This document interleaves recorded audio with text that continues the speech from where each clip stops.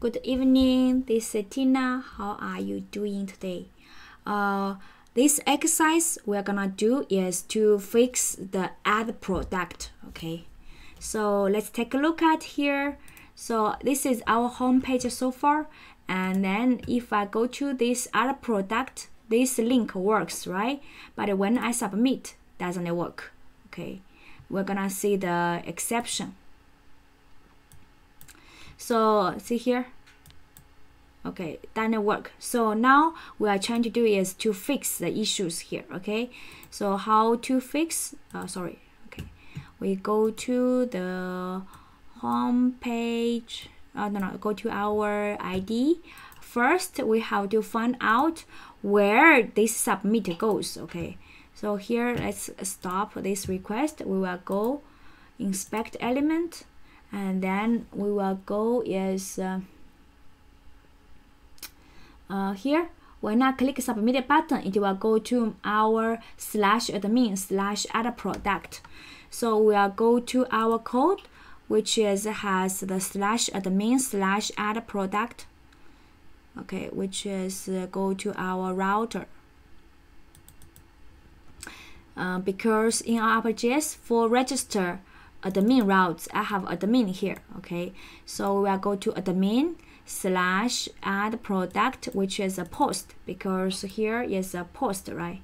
So here post add product, we go to post product. Okay, so this is a part we are going to change, which means this part doesn't work, and which means actually is this part doesn't work. Okay, we're still using new product, but the way is here in our product here. Oh my god, the product is this module, right? Which is this product, and we change it to using Mongoose. And the Mongoose product doesn't have a constructor. You can think this one is the constructor, but the constructor is not this way. Where's my controller? The constructor to pass value is not this way anymore. What's the way? You have to follow this way. Okay, this is a structure. Okay, so we have to modify here in our controller, not using this way. Instead, we will follow this way.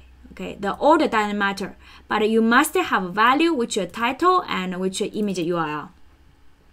So here we will give title, and what's the value? Title. And you can also remove this one and using this one, request body.title. You can also do like this way. Okay, and then image URL. You can also using this one, image URL, like here. Okay, and also you can using price. Price is request.body.price, right? And we can using description. Okay, description is body.description. Okay, so what are those here? Those will be represent as your schema defined. This is our schema, have a title, image URL, price, description. That's why in our controller here, we have to have title, image URL, price, description. Okay, and by doing that, we don't need to have those. Okay, and then you can directly call a self, because we are create a prod this instance using the model we exported from our schema, right? Like a Mongoose model, right?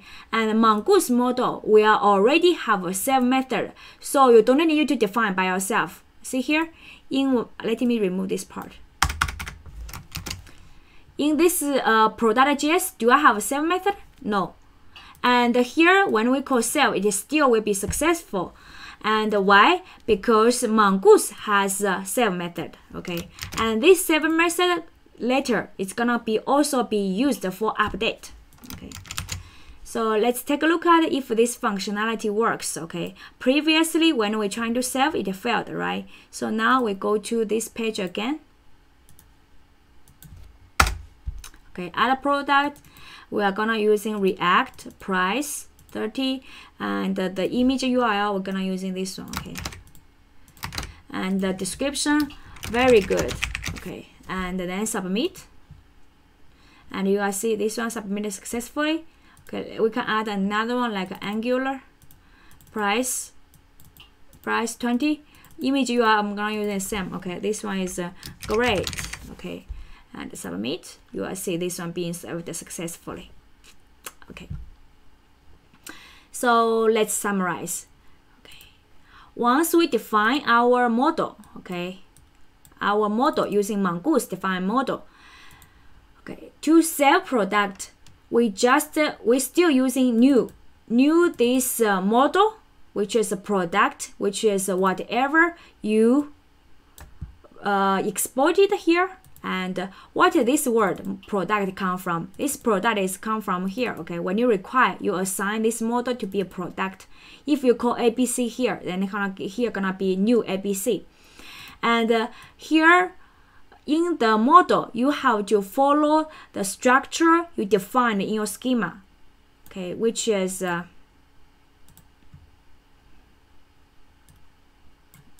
this is your schema.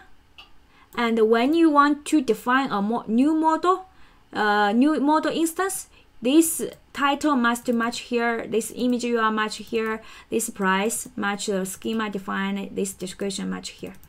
And after you do, then you can give the value we retrieved from a table, right?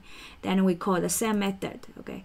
And the same method is already built in Mongoose, okay? You don't need to do by yourself. And then it will call the it will return a promise. Then you can call then you can call the catch. Okay. That's it for this video, and thank you for watching. See you. Bye bye.